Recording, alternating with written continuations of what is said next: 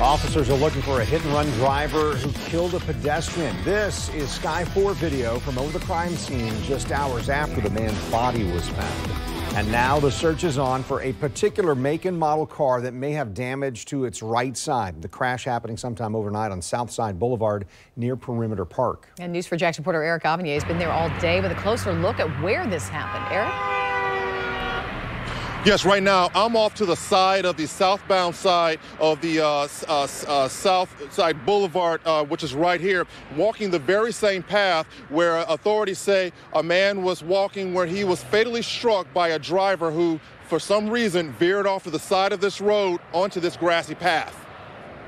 Shortly before 8:30 a.m., employees of this Keller Williams Realtor office off Southside Boulevard started showing up for work, not knowing that the body of a hit-and-run victim was just feet from their building in a grassy area next to the roadway. I arrived and nobody was there. And then about 8:30, our office started noticing police cars. Those police cars arrived after employees say it appeared a motorist driving by saw the body in the grass and called 911. Florida Highway Patrol is investigating the incident as a fatal hit-and-run crash that likely happened overnight, but the body of the 33-year-old man wasn't discovered until after daybreak.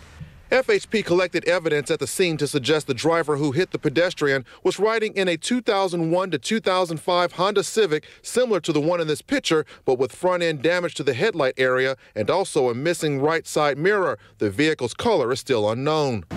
According to investigators, it appears the victim was walking along the side of the roadway when he was hit by the car, suggesting the car left the roadway when it struck the victim and kept going. The Keller Williams employee I spoke with says there is nothing unusual about people walking along this strip of Southside Boulevard. We see people walk along Southside Boulevard all the time. Unfortunately, this is now the 14th fatal hit-and-run crash in Jacksonville this year, and so far, no arrests have been made in any of them.